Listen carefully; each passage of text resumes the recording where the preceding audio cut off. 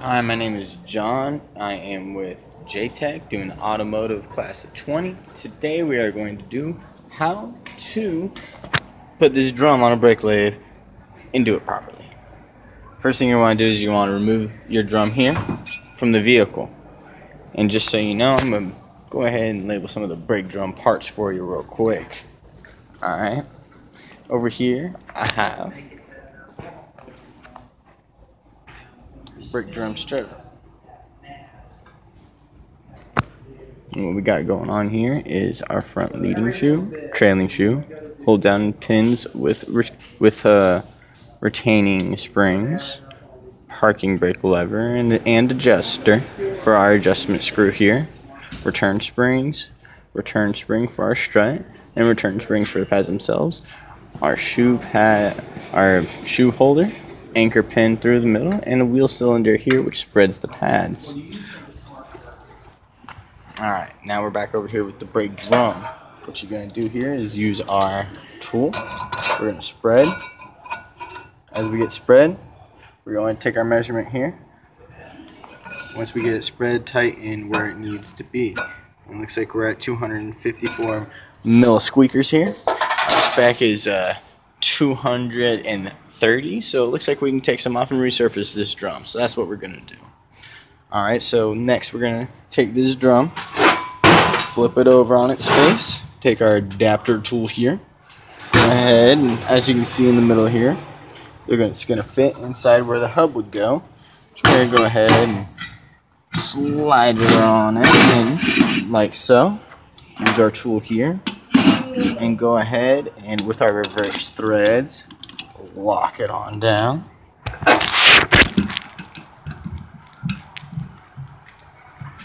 Alright, nice and sturdy, not going nowhere.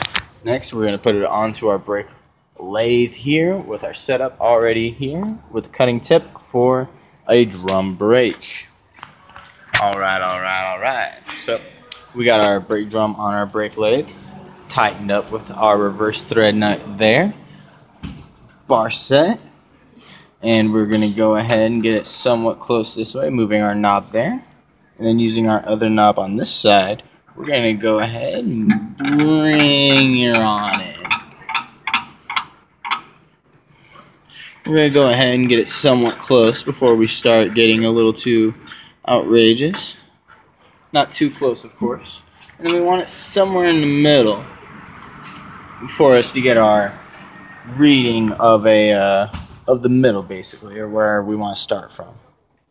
Alright, so what we're going to do is we're going to go ahead and start this brake lathe up, get it spinning.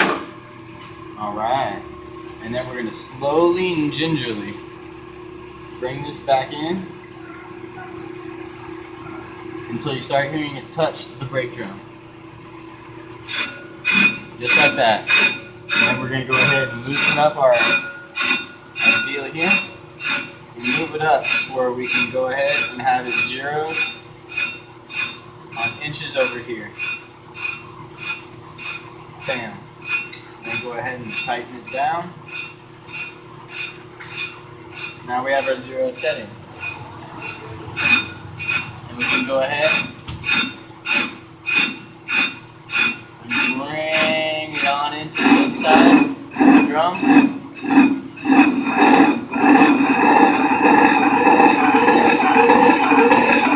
That's horrible.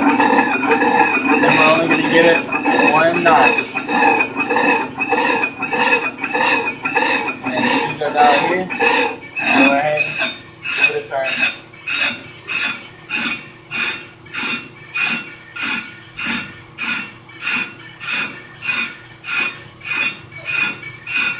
There you go, and then you let it spin until it is gone through its whole pass.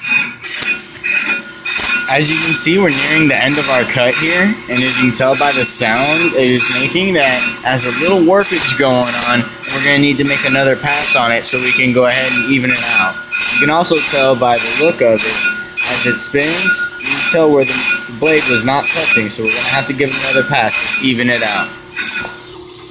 Well, we've gone through our second pass and there was still a little bit of wavage going on. We're going to, since we had a lot of meat left on it and we have a lot of room to go ahead and keep going ahead and grinding down, we are, since we're above spec, or I should say well above spec. So we're going to try and go ahead and give it one more. And if it doesn't work this time, we're going to go ahead and just put a new rotor on it. Or not a new rotor, I apologize, new drum. Because then we'll be below specs. So we're done with this third pass, and we still have some steppage going on. So what we're going to go ahead and do is recommend to the customer to get new freaking drums. Alright, we're going to go ahead and take this off and measure it just to confirm. If we can make another pass, we'll make another pass. Just to see if we can get it out. But chances are we're not going to, and we're going to go ahead and tell the customer to get a new drum. And next, we're going to do rotors. Alright, so now that we did the drum, what we're going to do now is we're going to do our rotor over here. Alright? And before we do that, we got to measure it. Because we got to know how much we can take off so we don't take off too much. Alright, we got our micrometer here. So we're going to go ahead and measure this beast in 4 different spots so we know we have a nice accurate reading, and we can see whether or not we have a, you know, some, anything kind of really odd going on at least. Alrighty, we got a reading here. And as you can see, we're looking at, since this is only a 0 to 1 inch, this is under an inch, we're looking at 3. Turn it this way so I can read it. Always helps if you can see the tool you're trying to use.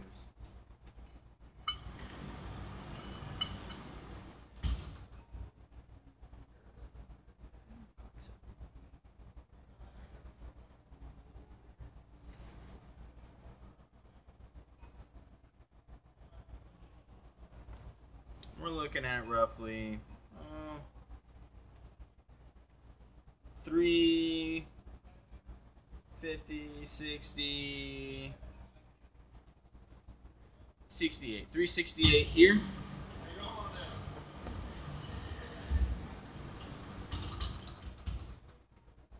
And then over here we're going to have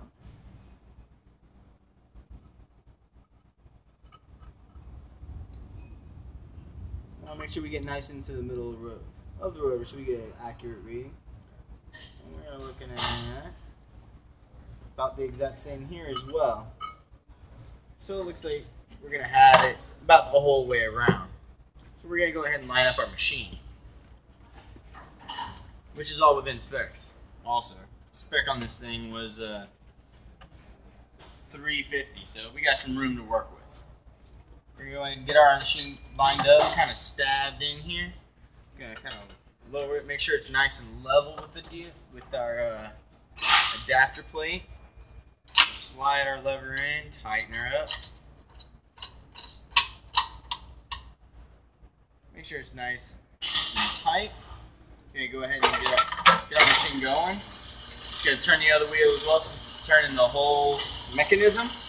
And we want to go ahead and make sure we see our ready to cut and optimum lights on, which we do.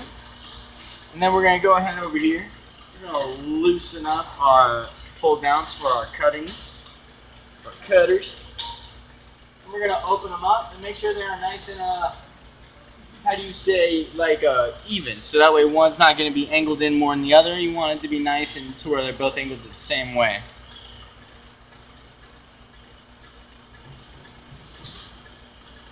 We're going to open them all up pretty good, and then what we're going to do is we're going to wheel this bastard on in. Excuse my French. Oui, oui. And like we did for the measurement, we want to get it somewhere close to as close to the middle of the rotor as we can. And then we're going to go ahead and keep tightening them up until they both just barely touch. And you can't see the back one, so you want to make sure to do the back one first.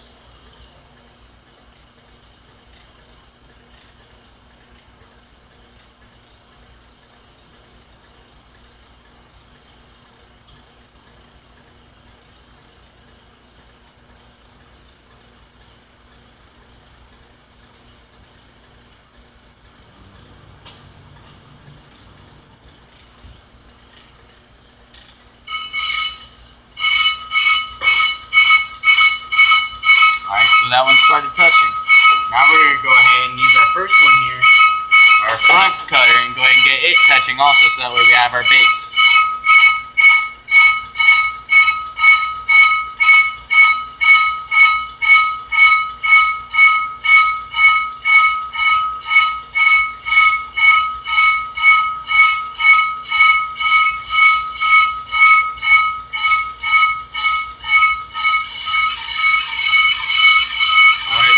on our bases for both. Next thing we're going to do is we're going to lock her on down.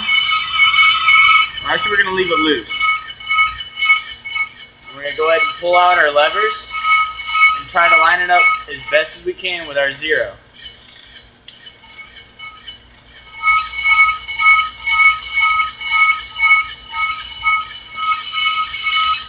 And then we're going to go ahead and bring her on all the way in.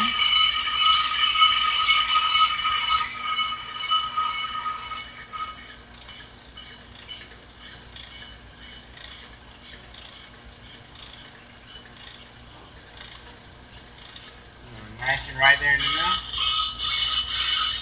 Go ahead and lock it on down. And then we're going to go ahead and put 1,000. Loosening them back up. We're going to go from the base, we're going to go ahead and put 1,000 on both. So we're turning the front and the back evenly. Lock it on down. And then we're going to tap this guy in to where it starts turning and cutting our rotor here.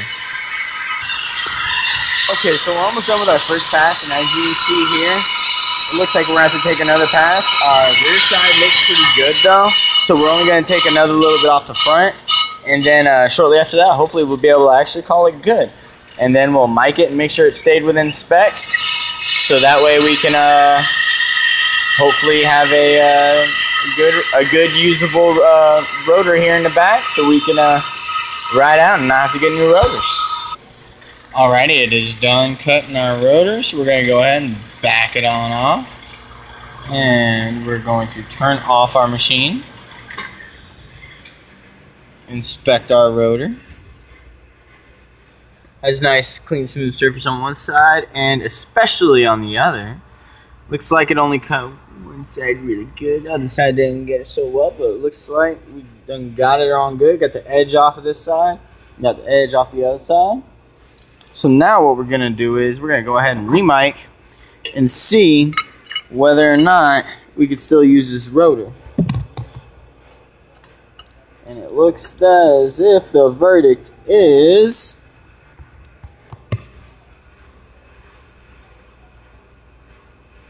we are still over 3.5, so we done lucked out and we can stay using this rotor. That's my video. My name is John with J-Tech. I hope you learned something. Thank you and have a good one.